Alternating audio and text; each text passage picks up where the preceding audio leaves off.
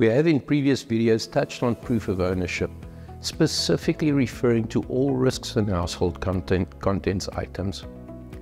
This, for some reason, is a very touchy subject to many clients. If you are claiming for an item worth thousands of rands from your insurer, do we believe it is reasonable for your insurer to request some form of ownership? Remember, most insurers work on the premise of trust but verify. If only we lived in a society where insurance fraud was not rife, would insurers never needed to validate claims? So we need to agree that fraud is a realistic threat to insurers, for which they need to put processes and procedures in place in mitigating such risk. As such, will the burden of proof be on the insured in proving their claim? Let us first unpack proof of purchase, proof of ownership, and quantum.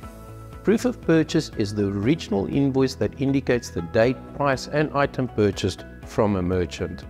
This is by far the best proof that can be supplied to your insurer, since it confirms everything the insurer might require in validating and quantifying your loss. It is therefore ideal to archive purchase invoices on items of value should you need to call upon them later. Proof of ownership simply means any piece of evidence that confirms that you own said item. This can be in the form of a photo, video, manuals, or regional boxes. The problem with this is, although it might offer proof of ownership, depending on its origin, does it not always prove quantum? Quantum in layman's terms simply means value.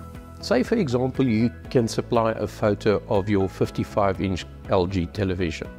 The problem is pricing a 55-inch LG ranges from $9,999 to $21,999. So although the photo might prove ownership, does it not confirm the specific model you owned? The quantum amount is therefore still unknown, and your insurer will most likely identify you by replacing you with an entry or a middle-of-the-road LG television. For specifics on jewelry items, please refer to our video we made specifically on jewelry with the heading "How to make sure your jewelry is correctly covered." Item values and age always comes into the debate when proof of purchase and/or ownership comes up. There is once again never a hard and fast rule on these items, but items above 5,000 and/or less than 2 years old would generally be fair and reasonable for your insurer to ask for proof of purchase. In other words, the original invoice. If the item is older than 2 years but of significant value, would your insurer still have probable cause in requesting some form of ownership? Key takeaways from this video are: remember that it is your responsibility in proving your insurance claim. 2. Your insurer is in their fullest right, but within reason, in requesting proof of ownership on items claimed for.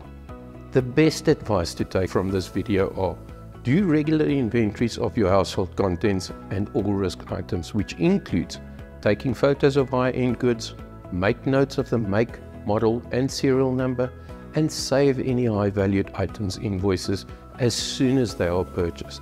Make sure you save them on a digital platform in the cloud or in a vault of some sort, allowing for easy access whenever you might need it. This can also be used for storing all photos and notes on items owned.